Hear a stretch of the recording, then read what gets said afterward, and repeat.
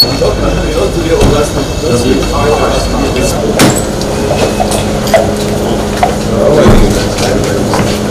President, congratulations. Thank you very much. Thank you. How are you, sir? Good to see you, sir. Mr. President. Oh, how are you?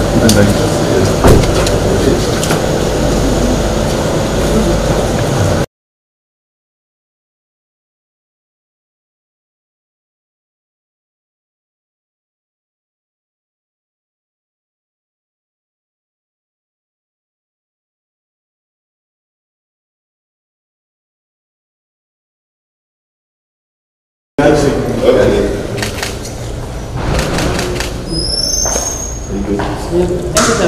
Thank you.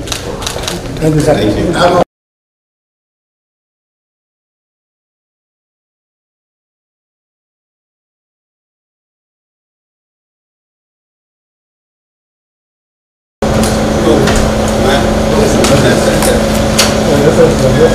Thank you so much. Excellent. Good to have you, sir. Thank you. I've been involved in a number of things in West Africa and in Africa. In fact, tomorrow I'm going to Kenya. On the 14th, I will be in Liberia for the rerun elections. That is what we've been doing. So I'm like a roving ambassador, seeing how we can bring peace to the sub-region, to the continent, and indeed, our country. This appointment actually is almost like a week ago, but we couldn't. And today, it now coincided with the judgment of the Supreme Court yesterday, so it was an opportunity for me to also congratulate Mr. President, and we talked a lot about the country. And so you'll soon see me, because there are certain things we discuss, and the country must move forward.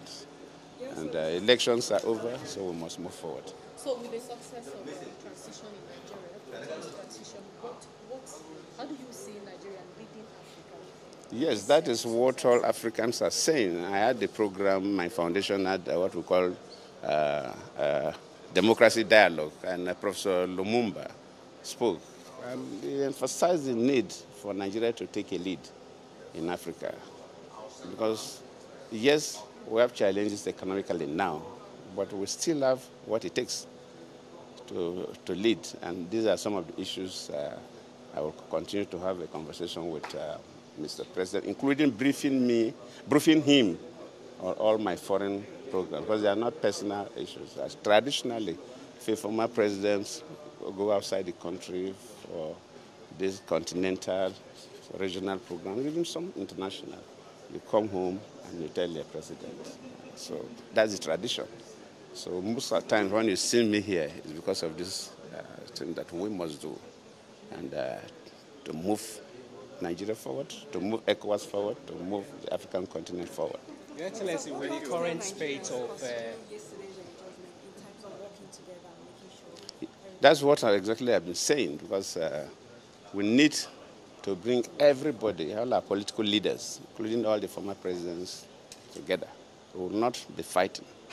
If we fight, like, you know, this common saying that when two elephants fight, the grass suffer. If top leaders continue fighting, they will not suffer that much. But the downtrodden will suffer. And we want to end all this tension and so on. So we move forward as a nation. Thank you very much. Thank you for the time.